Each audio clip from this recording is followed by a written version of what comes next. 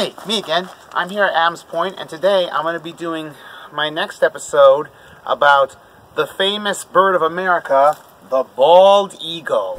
Now, they're called bald eagles because of their white heads. Makes them look bald from a distance, but they're not bald at all. And the ones that we usually think of that are black and white are the mature adults.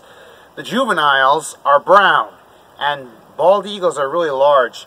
They have a wingspan 9 feet wide, and there's many different types of eagles. And the bald eagle and the golden eagle are about the same size and can both fly about the same speed, but the largest eagle in the world is the harpy eagle. It lives in South America, and it has a wingspan 9 feet wide, and it weighs 30 pounds.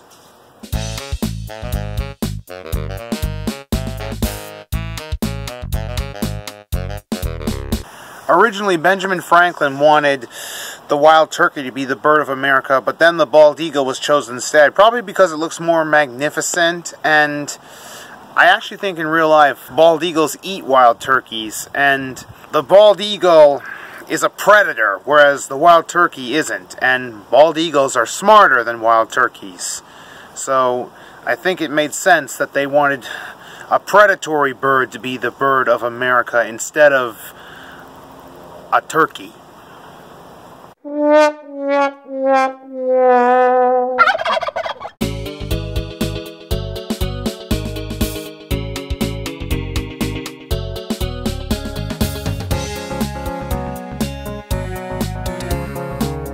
Bald eagles are carnivores, and remember, all carnivorous birds have that hook on the end of their beak called a nail.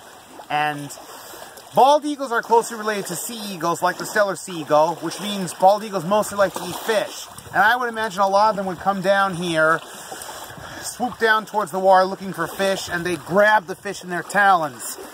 And because this is brackish water, I would imagine that means they can eat fish from both freshwater and saltwater. And a long time ago, me and my family were driving up to Washington, D.C. We stopped by this lake. We saw a bald eagle on the shore that had just caught a fish, and it was eating it. And it was pretty cool. Seeing a bald eagle in the wild, that was amazing.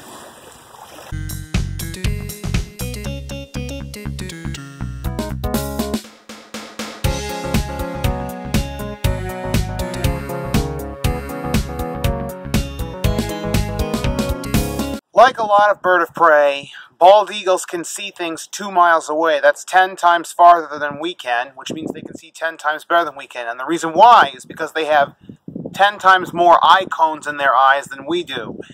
And that's why when someone can see really well, we say they have an eagle eye. I certainly have an eagle eye, but it's believed that Tyrannosaurus Rex had the best eyesight of any animal that ever lived. It was even more eagle-eyed than an eagle. That myth from Jurassic Park that T-Rex's vision was based on movement is not true. T-Rex had three-dimensional eyesight, 100% binocular vision, and it could see things 4 miles away, twice as far as bird of prey, and 20 times farther than humans. They have better acutal vision than eagles and hawks, so staying still in front of a T-Rex will not save you, because they can still see you. Eagles are the strongest birds in the world. They can hunt prey 4 times their size, and they can also carry 4 times their body weight with their taloned feet, especially the African crowned eagle. So that means that a 30-pound harpy eagle can hunt 120-pound animals and lift 120 pounds off the ground with its feet. By comparison, there's a type of cargo plane I've heard of. I can't remember what it's called, but I have heard that it can carry 50 tons, but that's only 2/3 of its weight. And the largest eagle that ever lived, which was probably also the strongest eagle that ever lived, which would also make it the strongest bird that ever lived, was an ancestor of the harpy eagle called the Haas eagle.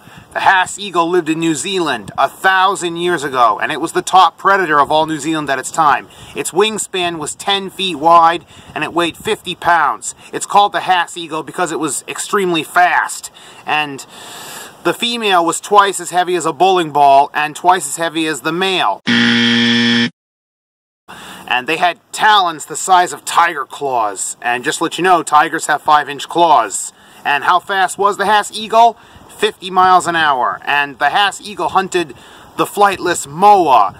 And the Hass Eagle could actually take down prey 20 times its size and carry 20 times its body weight with its feet. That means a 50-pound Hass Eagle could hunt half-ton animals and carry half a ton off the ground with its feet.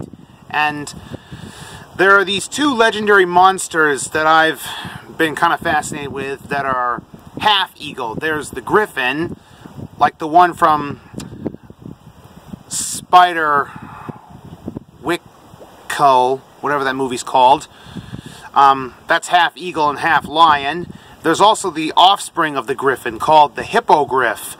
Half eagle, half horse. Now the griffin has the front end of an eagle and the back end of a lion. And the hippogriff has the front end of an eagle and the back end of a horse. Buckbeak from Harry Potter and the Prisoner of Azkaban was a hippogriff. To create a hippogriff, they had to breed a male griffin with a female horse.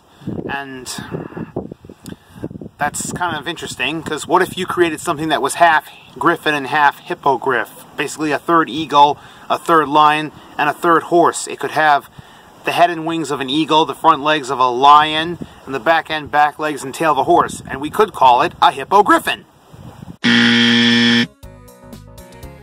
Once again, thanks for watching, and once again, see you next time on another episode of Ben's Wild Adventure.